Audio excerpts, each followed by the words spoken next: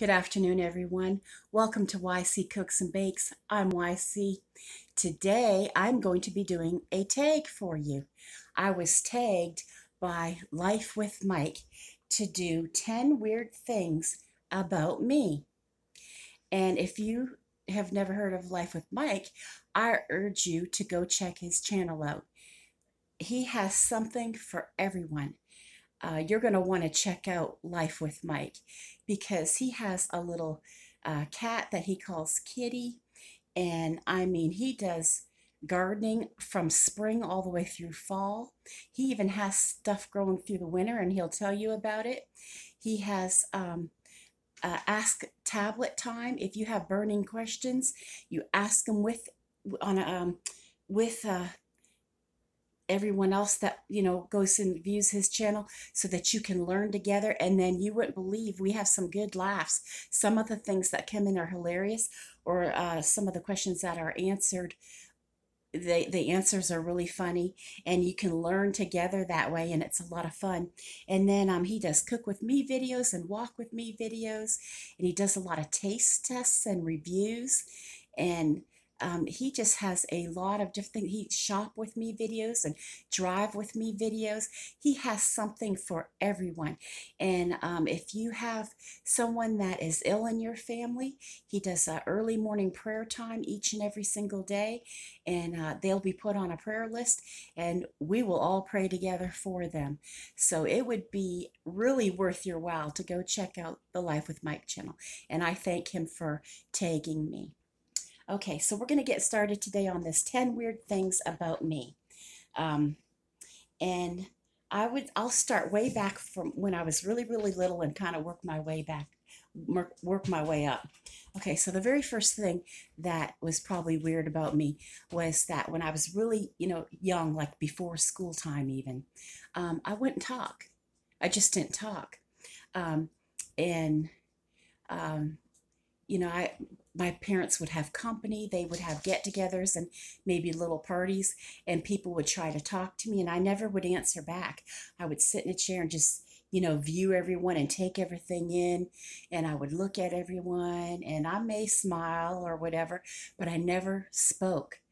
And no matter where we went, I would not speak. And it got to the point where my mom was getting worried, as she even asked the doctor, what is wrong? Do we need to do something? Is there a step we need to take? Or, because she's not talking, and we're very concerned. Well, it got to where I could talk, and the doctors knew that, and they assured her that I could talk, and I did. I started talking, and I could talk the whole time. I just didn't. I just chose not to for whatever reason, and a big part of it, I think, was I was shy, because if somebody said something to me in a grocery store and I was that tiny, I would hide behind my mom's leg, and I always would grab one of my mom's legs. I was very, very shy, and I think that's part of that. Okay, that people may think that that's weird that a little kid would never ever talk, and they could. Um, and let's see. And the second thing was when I was a little bit older, not quite kindergarten yet, but right at that age, where I was playing with toys and stuff like that. Um, my mom would make lunch all the time, and my favorite thing was like little cans of beans. I just love those things. But she made me a hot dog, and I don't know if I had just had a lot of hot dogs lately. I remember we had a lot of tuna fish sandwiches going through school, but that time she would make hot dogs a lot, of course, because they were economical, they were quick, it was made a great lunch, and it was hot, and you could put it with soup or whatever, right? um, but I didn't want mine, and I can't remember if I don't, how back then they would say, oh, well, you know, um, you should eat your food. So some kids don't have any. Well, I think I got that in my head. Well, I'll mail it to them.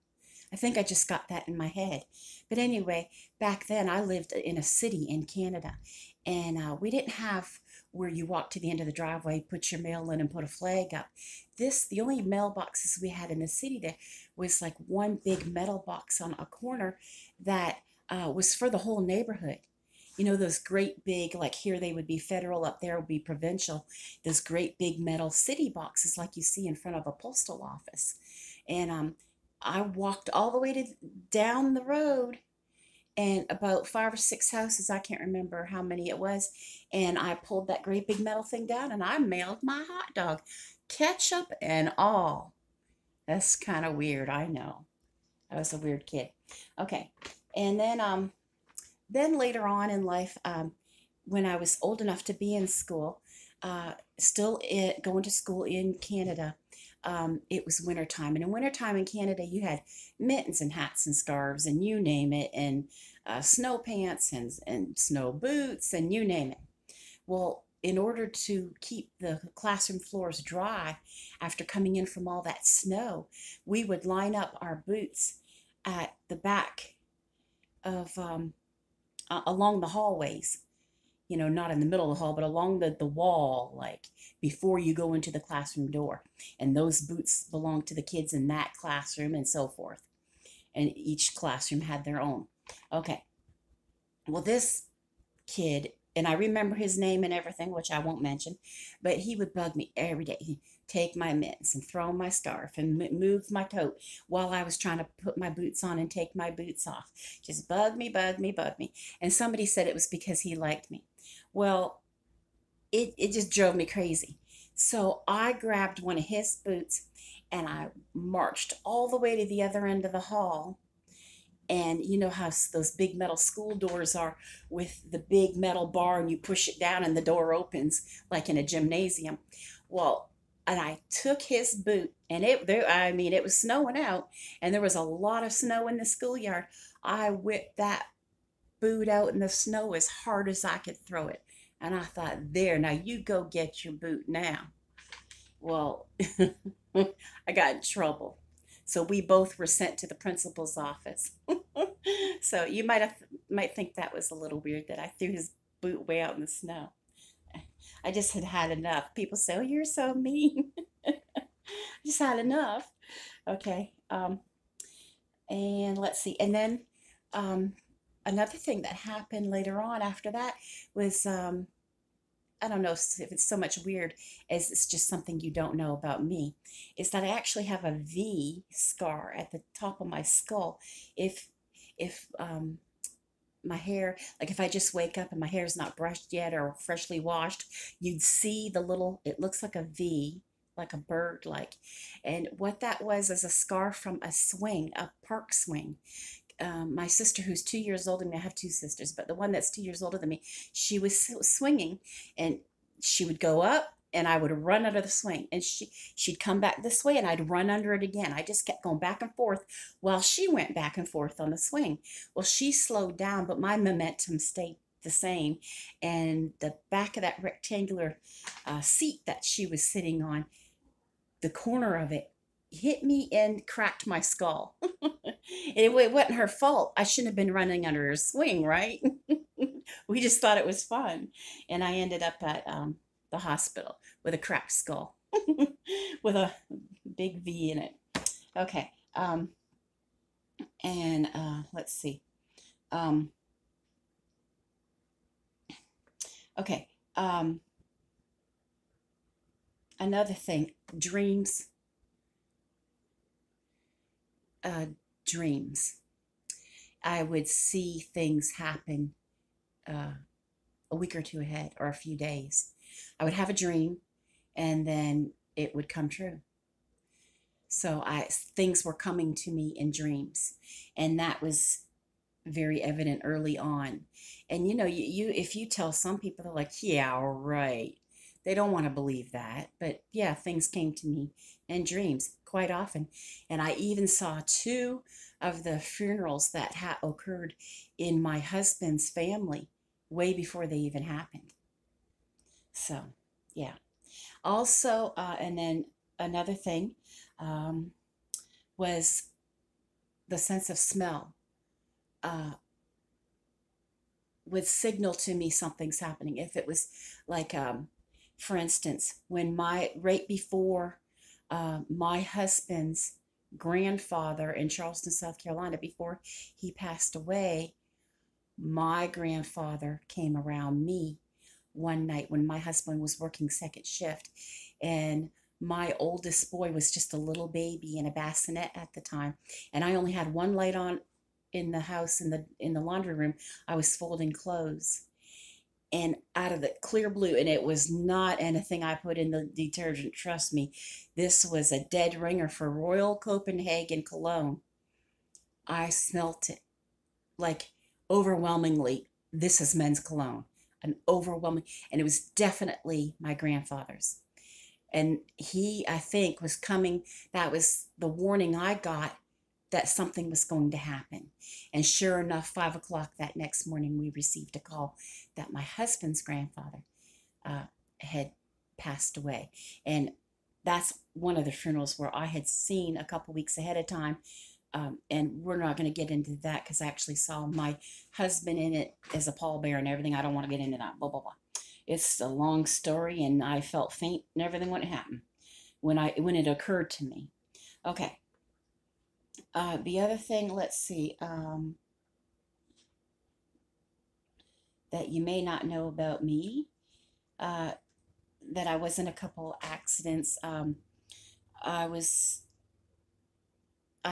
time I had a Lincoln Continental, and I was coming down a highway in South Carolina, and I had gone into a McDonald's to get, my husband had wanted something from there, and when I was coming out of it, it was next to a Food Lion, and a trucker came out of Food Lion at the same time, but he didn't realize I had already came out of the McDonald's, because the way the sun was shining so bright, like he couldn't barely see, but he'd pulled out onto the highway, and he hit me. And my car spun around. It went around and around, and it seemed like at one point, like it was almost slow motion. And when it stopped, and when I came to, I could hear all this crunching, and it was people driving over my mirror and my bumper and my lights and things that had fallen off my Lincoln. It just, you could hear crush, crush, crack, crackle, crackle, crackle. That was people dragging parts of my car down the highway, because on the other side of the Food Line was a light, and the light had turned green. So cars had started to come down the highway. And at this time, I was supposed to be coming this way, and my vehicle was this way because I had spun around so many times. Okay. So that occurred. It's not weird, but just something you may not know about me. And there was another accident where I would take my husband to work every day when we lived out in the country, and this farmer, that he had a lot of land in that neighborhood that we lived in, and he had a tree where part of it was broke, and just part of a limb was hanging like this over the road. And every day we would drive, and we would see that big limb just hanging there. And we're thinking, and finally, after a few times of seeing that, both my husband and I said, that's going to come down one of these days, and one of these storms, that's going to come down. You know, you could just tell when an old tree or something that's broke's going to eventually come down. And we had just talked about it. And I don't know why my camera looks like it's freezing up. But anyway, it came down right in front of us when we were driving on a humid, warm, musty, humid South Carolina morning. It was dark, it was humid, and it was real, the air was real thick, like it was getting ready to rain, like it needed to rain. It was very muggy, very close, and the tree came, it was saturated from days and days of raining already, and it was humid and, tropical, and that tree had come down right in front of us, and that branch that we made a comment on broke through my car front windshield and came head on like this. And my airbag deployed, but when I opened my eyes, because my husband hit me on the arm and said, we got to get up, get up, get up. We got to get out of here, because we didn't know if the car was going to go on fire or what, because we hit the rest of the tree that had fallen, and our airbags deployed. And that tree was like a couple inches away from going through my head. It really scary. it did something to me, and my legs were shaking, and I had to sit down on the ground. It just shook me up that bad. Okay, so let's move on from that. I don't want to relive that. Okay. And another thing, that I see orbs. I see gold orbs all the time, all the time. I used to see them around my son's band. I used to see them. I remember when my husband's father passed, I saw one come around my youngest before he got on the school bus to go to pre-K. Um, and I see them and then they vanish. And I saw one night when I was coming out of my bedroom, and it went through me as I was on my way to the kitchen. You might find that weird, but I will see orbs. Okay. You can there's long stories around all this and what we think it meant, but I'm not going to get into all that right at this time. The other thing is, if I'm sitting next to someone who I haven't seen in a while, the longer I'm with someone, the harder it is to detect things and pick up on things.